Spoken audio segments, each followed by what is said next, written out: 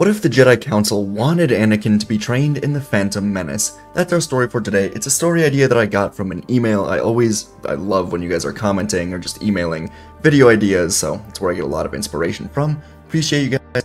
Thanks for checking this one out. And of course, check the pinned comment for the 60,000 subscriber lightsaber giveaway, which we're quickly approaching. Thanks, and let's get right into it. Our story begins just a few months before the blockade of Naboo and the Sith revealing themselves to the Jedi, as Darth Plagueis and his apprentice Darth Sidious are using Sith alchemy to try and see the future. They're using an ancient power that requires maximum strength of two dark side warriors, putting their minds together, pouring their life energies into the cauldron, trying to get a glimpse of the future of the Sith. This technique took a toll that would take weeks to recover from, but the Sith thought it to be worth it, as their plans were in motion. As they poured their energies into the alchemy, the Sith were soon granted a vision, but the vision was not of either of them. Instead, they saw a boy, roughly 20 years old, and he shifted from having long hair and a gentle smile, to immediately having yellow eyes, swinging a blue lightsaber at countless Jedi, unable to defend themselves. And then, the breathing began. Loud, heavy, mechanical breathing, followed by laughter that Sidious recognized to be his own, but he didn't think Plagueis recognized this laughter. And both Plagueis and Sidious would stumble backwards, realizing now that the future of the Sith was in a boy that they did not yet know. But what these two Sith also did not know in this moment was that Grandmaster Yoda was able to feel these dark swirling energies, and he called the Jedi Council into session to meditate on them, find out what was going on. So the entire council gathered, setting up in the middle of the chamber, searching into the Force, and they too were granted a vision of the future. There was a dark shadow swirling around, saying that the Jedi die and the Sith rise to rule the galaxy. But from the other side of the room, a beaming figure of light ignited a blue lightsaber, striking the shadow down, and whispers filled the air, whispers of the prophecy of the Chosen One. So both the Jedi and the Sith had different visions, both of them realizing just how important this young boy, yet to be discovered, will truly be. And Yoda vowed that when this Chosen One is found, the Jedi will adjust their ways to survive the revenge of the Sith. And now we fast forward a handful of months, back to the Jedi Temple. Jedi Master Qui Gon Jinn is standing in front of the council after bringing Queen Amidala away from Naboo. But he tells the council he has made a discovery. A boy from Tatooine with a midichlorian count that exceeds even Master Yoda himself. And Qui-Gon told the council that he suspects this boy is the Chosen One. The council began murmuring, looking to each other as Yoda closed his eyes. The future was uncertain. Darkness clouded his vision, but he did not know where this darkness resided from. But he knew how important this boy could be if he truly was the Chosen One. So Anakin was brought before the council and tested to see if he had a baseline in the Force. And of course, Anakin was great with the initial tests, but the council sensed much fear in him. Yoda thought to himself that he would never let this boy be trained without the vision that he had months ago. But today, he went against his better judgment, giving Anakin a kind smile, saying that he will be trained. Anakin lit up with joy. He was extremely nervous to meet these Jedi, but being met with kindness made him very happy. And Yoda told Qui-Gon the two of them have a ton to discuss, so the Naboo mission to deal with the Trade Federation and protect Queen Amidala will be reassigned to Mace Windu, Saesee Tiin, and Agen Kolar. Yoda would take Qui-Gon aside while Obi-Wan began giving Anakin a tour of the temple, and Yoda asked Qui-Gon's advice about how they should go about training the boy. Qui-Gon told Yoda this was no ordinary Jedi training, and they should not treat it as such. The boy has formed unbreakable attachments to his mother, and it was in his nature to form attachments with anyone close to him. Qui-Gon said he suspects that Anakin was already attached to him, and possibly to Padme Amidala. Yoda shook his head. He was nervous about this. He sensed much fear, deep anger in the young boy. But Qui-Gon asked what the alternative is. Send him back into slavery? Wait for the Sith to find him instead? Qui-Gon urged Yoda that the Jedi need to take this opportunity, and he laid out a plan for Anakin to be trained. This must feel more like a familial setting than a newly forced lifestyle. It cannot feel anything like the slavery. He must feel welcomed, comfortable, safe. He needs a motherly master, a fatherly master, and the Grand Master must support him. Yoda agreed, and it was decided that Yoda, Qui-Gon, and Shaak Ti would split training duties between them. The mission to Naboo, led by Windu, Kolar, and Tin, would see Saesee Tin eventually take to the air, taking on the Trade Federation battleships, while Agen Kolar was aided by the Gungans in a battlefield against the droids, and Mace Windu would take on Darth Maul himself. All three of the Jedi would win their respective battles, with Mace getting Maul to surrender on the ledge, but upon losing, Maul knew that failure was unacceptable, so he told Windu there were things far scarier than death, before allowing himself to fall off the ledge into a plasma pit, dying quickly to avoid the wrath of Sidious. Naboo was freed, but the seeds were sown for conflict in the galaxy, and Sidious finally killed his master Plagueis. Now, after the events of Naboo, he found out about the young Skywalker, and knew he would be able to exploit his early life to turn him to the dark side, all in due time. But Palpatine quickly learned it would not be as easy as he initially hoped. Qui Gon Jinn was alive, and his intel from the Jedi Temple was that Anakin was being trained by not only Qui Gon, but also Shaak Ti and Yoda himself. So Palpatine came up with a plan for Dooku, his new apprentice. Dooku would visit the temple very often, form a relationship with Anakin, and in time, hopefully that relationship would be exploited for him to join the dark side. Palpatine knew that Anakin was the future of the Sith. He would not be denied. So from here, the training of Skywalker would truly begin. The first meeting between Anakin and Shaak Ti was very pleasant. She took this new opportunity with open arms. She could feel Anakin through the Force, feeling that he needs real connections, not just Jedi training. And Shaak Ti's compassion was perfect for this. In the first year of his training, Anakin Skywalker connected more and more with Qui Gon, who became a true fatherly figure to him that he never really had. Qui Gon recognized Anakin's raw talent, nurtured it with patience and understanding. He taught Anakin not only the ways of the Force, and soon began lightsaber combat, but the importance of self-discipline, humility, and Anakin would flourish under Qui Gon's mentorship, developing a truly strong bond with his master, as he learned to channel his emotions into strength, rather than hide from them, succumb to them, fear them. He must use them in the light. Shaak Ti and Yoda were certainly involved with this all, but Ti would become much more of a lead after the first year. She would join Anakin's training as his second master, embodying the motherly figure for the young Padawan, and Shaak Ti's serene presence, nurturing guidance complemented Qui Gon's teachings perfectly. She helped Anakin cultivate compassion and empathy, emphasizing the Jedi Code's principles of peace and harmony. Shaak Ti also focused on Anakin's physical conditioning, combat skills, pushing him to excel in various lightsaber forms and techniques. And under her watchful eye, Anakin learned to balance his inner turmoil with his sense of inner peace, laying the groundwork for his growth as a Jedi. Together, Qui-Gon, Shaak Ti, and Anakin would travel to Tatooine, finally freeing Shmi and giving her a home on Coruscant. It was safe, she was happy, and Anakin would often be able to visit her.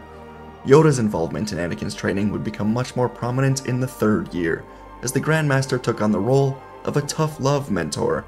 Yoda recognized Anakin's potential, but also saw the darkness that lurked within him. With his characteristic bluntness and wisdom, Yoda challenged Anakin to confront his fears and his insecurities, pushing him beyond his limits, unlocking his true potential. They would travel to Ilum, to Dagobah, and other ancient temples, where Anakin would have to confront himself, and Anakin would eventually emerge stronger for it. The combined influence of Qui-Gon, Shaak Ti, and Yoda continued shaping Anakin into a great Jedi. Qui-Gon's fatherly guidance, Shaak Ti's nurturing presence, Yoda's tough love provided Anakin with a well-rounded and balanced approach to his training. Together, they would help him overcome his inner demons and his insecurities, the darkness that would always be inside of him, guiding Anakin to a deeper understanding of the Force and his role within it. And at around age 16, Anakin's training had progressed extremely well, but not without a dark influence. Because the Jedi provided Anakin with what he needed emotionally, he never had to form a connection to Chancellor Palpatine. Anakin had very little interest in politics, and instead, he saw the Republic as a bunch of elites that don't truly care for the people of the galaxy. This included Palpatine, but this was also because of Dooku. While former Jedi Master Dooku was building a secret separatist alliance in the galaxy, he was also often visiting the temple to check in and put seeds of doubt in Anakin's mind.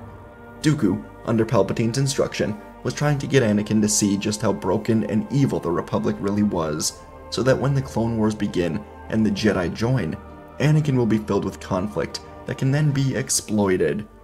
So for a couple more years, as the Jedi trained Anakin, and Dooku continued to tell him just how terrible the Republic truly is, Anakin would become much more powerful.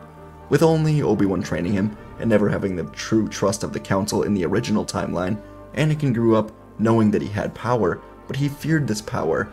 Now, in this timeline, Anakin was encouraged to use his power for good. He learned how to be the Chosen One, without fearing that if he gives in to his power, then he will go down a path that he can never return from. It would not be used for darkness. His power would be used for good. Yoda, Qui Gon, and Shaak Ti would allow Anakin to just be himself much more, while staying in the constraints of the light side.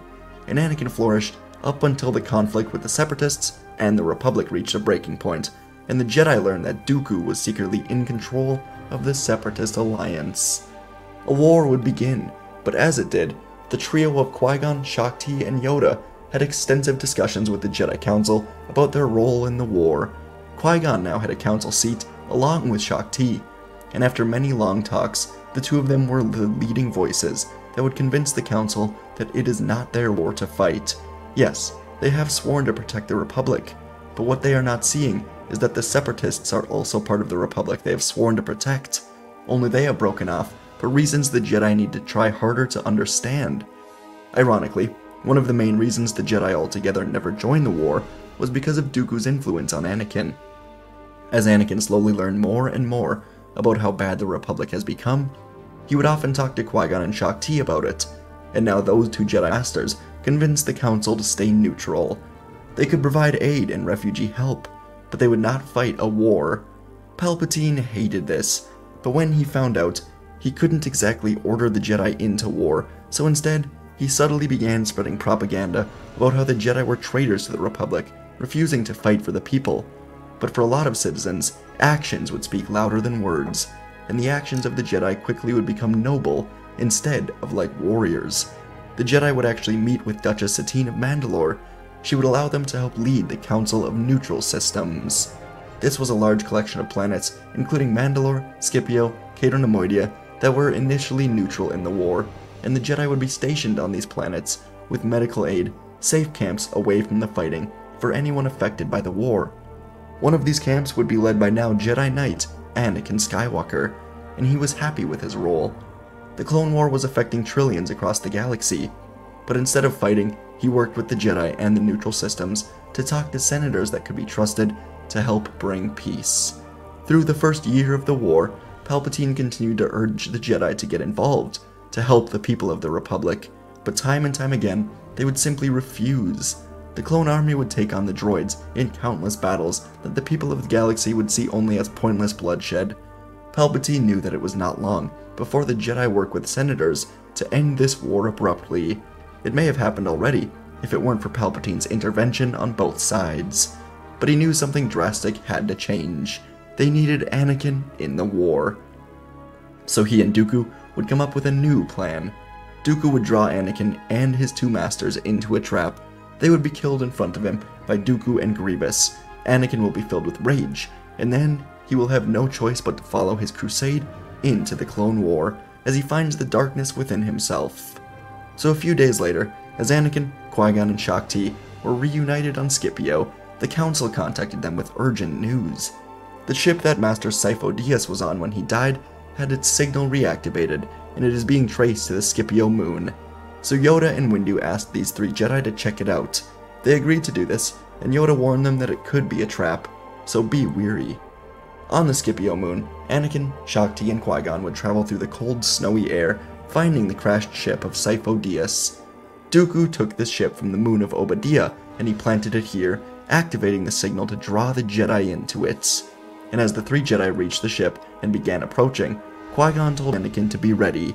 He senses something dark here. And a second later, the ship they approached suddenly exploded, sending all three of the Jedi flying backwards, extremely dazed, somewhat burned from the explosion. Anakin felt his vision going dark, and he saw a speeder fly into view. He tried desperately to get back up, but as he did, he was hit hard with Force lightning, falling back down to the ground. And Anakin looked up again to see Grievous and Dooku. In the past, he'd trusted Dooku, but he saw now just how wrong he was to do this. Dooku lifted Qui-Gon with a Force choke, while Grievous lifted Shaak Ti into the air. and Dooku called out to Anakin, telling him it's time to show the power of the Chosen One. Give in to the dark side that calls to him. Anakin got back to his feet, telling Dooku he was not weak like him. He will never join the dark side. Dooku told Anakin that he will have to draw it out of him then, and he turned to Qui Gon, apologizing to his old friend. And Dooku genuinely regretted what he had to do now, but he knew this was for the greater good of the galaxy, igniting his red blade through the guts of Qui Gon as Grievous laughed, doing the same to Shaak Ti. Both Grievous and Dooku ripped through the Jedi, killing them instantly, as Anakin screamed out in horror, reaching out his hands, hitting Dooku and Grievous with a massive force push. Both of them flew through the air, recovering to see a slight shift in Anakin as he ignited his blue saber, saying that this ends now. Dooku said this was good. He knew he could take Anakin into this state. His anger would unbalance him, as he didn't know how to truly use it, and he had Grievous by his side. But as Anakin marched at the two of them, two voices in his head made him suddenly stop. Qui Gon and Shaak Ti spoke to Anakin now, telling him to trust in the Force, remember his training, trust in the light. And Anakin stopped now, taking a deep breath, and he threw his own lightsaber away before calling both Shaak Ti and Qui Gon's sabers to his hands. He would end this today, but he would do it as a Jedi. And with two lightsabers ignited, Anakin would launch himself at Dooku and Grievous, aided by the presences of Qui Gon and Shaak Ti in the Force Netherworld watching over him. Dooku, with his elegant yet malevolent style, and Grievous with his mechanical movements, would fight well against Anakin, but Anakin was trained to perfection by the Jedi, meeting their attacks with a great force. And against Dooku's calculated strikes, Anakin would counter with a whirlwind of aggression, balanced by the serenity of his training. With each parry, he thought of the patience of Qui Gon. With each strike, he thought of the determination of Shaak Ti. As Grievous moved in for a strike, Anakin would flip over him, flipping around in the air, throwing a saber at him. Grievous turned as the green saber sliced through his gut, and with a surprised cough, he fell in half, dead. And now Dooku looked to Anakin, saying this was very impressive, but Grievous was an unbalanced monstrosity. Now it is time for him to defeat a true foe. And Anakin circled Dooku, memories of their good times together coming back, but Anakin knew Dooku was lost. Once the war started, the dark side infected Dooku like an incurable virus, and Anakin was determined to avenge the man that Dooku once was, running back in with two sabers. Anakin swung with immense speed, as Dooku was ready, parrying each blow again and again, but he underestimated Anakin. Through the years of trust and belief in the Jedi, Anakin became who he was always supposed to be, and the two of them battled up to the ledge of a mountain. Anakin spun and flipped as Dooku struggled to stay with the young Jedi. They eventually got to the ledge of the mountain. Dooku overstepped an attack, allowing Anakin to quickly slice through the ground. The mountain began to break, and as Dooku struggled to climb back up, Anakin reached out, hitting Dooku with a force push, and he fell far down the mountains to his certain death. Anakin would go on to recover the bodies of his fallen masters, but first he investigated Dooku's ship for recent destination logs, and one of the most frequent ones was Coruscant. This was curious, and so Anakin brought the ship to the temple, and upon arrival, the two bodies were brought to the temple tombs, while Yoda, Kenobi, and Windu investigated Dooku's ship, finding the same destination logs that Anakin described, and so they rounded up a crew of Jedi to go investigate. With them, the Jedi also had a battalion of clones sent into the industrial sector. While the Jedi didn't have authorization to lead the clones, they heard that Anakin killed Dooku and Grievous, and this new lead could lead the war to end. And so they searched the sector, while the Jedi squad of Anakin, Obi-Wan, Yoda, and Windu would travel to the coordinates in Dooku's ship, entering into an eerie building where a hooded man stood waiting as the ramp descended. Darth Sidious sensed something went wrong with Dooku in the Force, so he waited here to see if he would arrive. And when his ship entered, Sidious felt only a second of relief before the four Jedi exited, telling this man to surrender. Sidious was going to try to run. He still had so much more to do, but through the back entrance, clones began pouring out of it. Palpatine realized he was heavily outmatched, but he had an idea. He could execute Order 66. He could sense the Jedi approaching, but he knew they wouldn't kill him without a fight. They would take him in. They would make him surrender. But as he turned to the clones and opened his mouth, Anakin's blue blade was stabbed through his spine, and Anakin said this was for his masters. Palpatine said that revenge is not the Jedi way, gasping as he fell to his knees. But Anakin didn't care right now. He saw what the Sith turned Dooku into. He knew they were too dangerous to be left alive. Yoda watched as Anakin did this. Sidious died, but the Jedi felt some disappointment. Anakin killed the Sith Lord in revenge, but the Jedi knew that the Sith had to be eradicated. This was a dangerous, but necessary move from Anakin. And from here, the Jedi would aid the neutral systems in helping to quickly end the war upon the discovery that Palpatine was working with Dooku. It was a war that went all the way to the top, benefiting only the elites, and citizens around the galaxy were happy to help end this war. The clone squad that was in the Sith lair with the Jedi told the Senate that Palpatine was waiting for Dooku. Records showed that they worked together before, all the time. The war would end as the Separatists would negotiate with new Chancellor Padme Amidala about a peaceful re-entry into the Republic, with Dooku and Grievous gone. Anakin would continue living on through his fallen masters, as they were always with him, and he would soon be promoted to a Council Master after training Padawan Ahsoka Tano to knighthood after the war. Training Jedi gave Anakin peace, and he always aimed to make young Jedi feel welcomed, as he once felt welcomed by Qui Gon and Shaak Ti. Over the years, as Padme helped to reform the Republic, Anakin would continue to help make the Jedi better, and as a Council Master, he would have great influence for years to come, forming a great relationship with Padme that remained mostly professional, as they brought peace to a galaxy that needed Anakin and Padme working together. And folks, that is our story for today.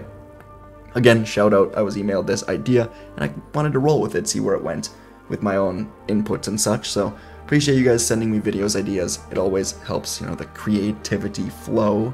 But yeah, I mean, it's just a slight adjustment from what happens in The Phantom Menace, right? Because ultimately Anakin is trained, but if in the council session where Mace Windu says that Anakin will not be trained, what if instead Yoda and Windu were like, you know what, he will be trained? I think things could change drastically, obviously, because I made this video. I don't think Qui Gon goes back to Naboo. I think Yoda would really want to, talk to him about all of this. So, ultimately someone else goes to Naboo, defeats Maul. I think Windu versus Maul is not that competitive. Windu's perhaps the best duelist in the galaxy. So, there's that. Anyways, really wanted to go through it. I didn't have Anakin and Padme getting married. I think that if Anakin is just super focused on the Jedi and gets the training he needs, he wouldn't ever need to have that connection with Padme. So, hope that made sense. Let me know what you guys thought in the comments, and I'll see you in the next video.